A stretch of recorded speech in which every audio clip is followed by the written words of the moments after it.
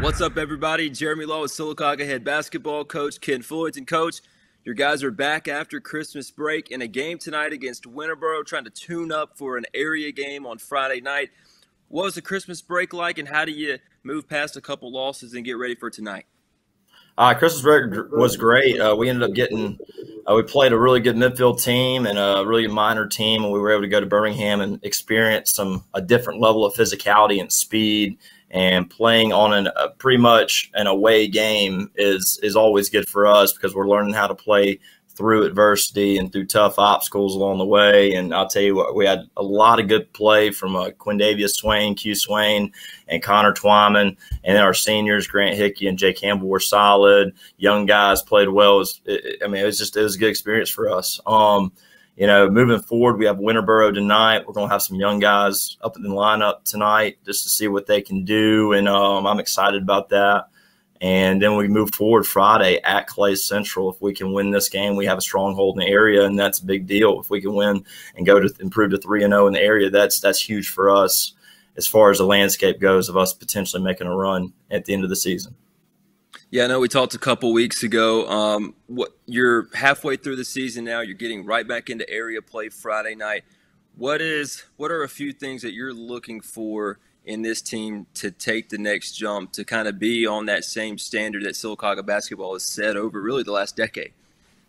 Yeah, it's just get better our core values. I mean, our core values is very much defensive oriented. And if we cannot get stops, we will not win games. And, defense wins championships. We're trying to hang our hat more on getting stops. So the challenge that I want to look forward to today is how well do we play on the defensive end.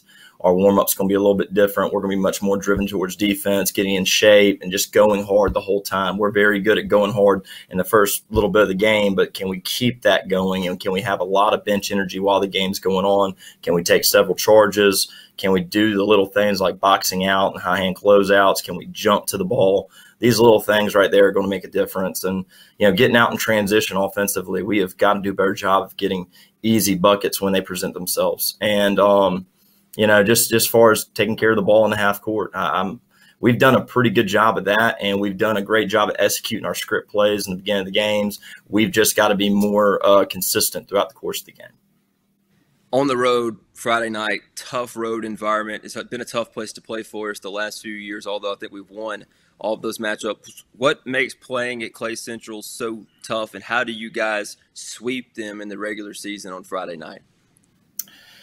They're very good at switching defensively. Coach Giddens does a really good job of just having them sit down and cover, and they don't get lazy in the switching. They really do cover the ball well. We have got to live in the paint. We've got to get the ball to paint. We've got to read the book. We've got to skip the ball out. We've got to make shots. Traditionally, we have not shot it the best in that gym, but we are going to have to really push the ball in transition and make some shots. And ultimately, defensively, it was a train wreck the first time we played, and we were kind of switching, we were kind of hedging, we were getting called for tons of fouls.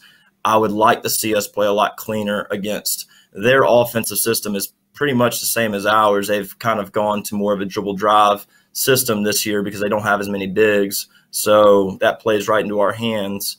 We need to be ready to go. We need to keep the ball in front. We need to cover the ball as good as I know we can, and if we can do that, we'll get out and transition a whole lot more. All right, Coach, good luck this week. We'll see you tonight at Douglas Martin Court. Thanks, man. Thank you.